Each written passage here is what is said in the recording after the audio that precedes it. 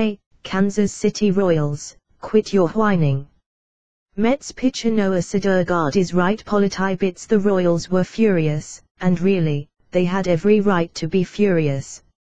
Mets pitcher Noah Syndergaard, after promising that he had something special ready for leadoff hitter Alcides Escobar, knocked him on his tookus with a 98 miles per hour fastball that sailed over his head and straight to the backstop.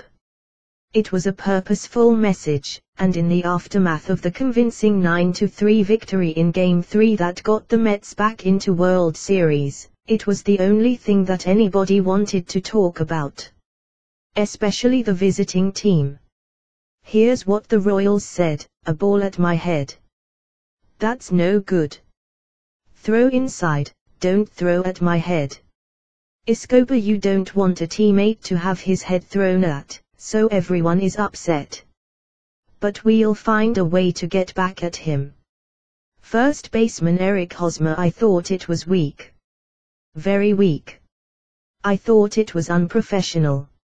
Outfielder Alex Rios: "On TV, third baseman Mike Moustakas was caught calling Syndergaard a 12-letter word and a 5-letter word that's another name for a cat from the dugout, while punctuating it all with a bunch of F-bombs. And here's what the Royals didn't say: are you kidding me?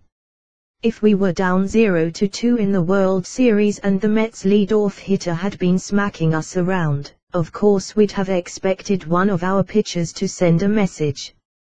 Related, writes heroics get the Mets back into this World Series because that's the reality here. Oh, it's understandable that the Royals are angry about Syndergaard's first pitch, and, no doubt, his brilliant response to the criticism, and filing it away as motivation.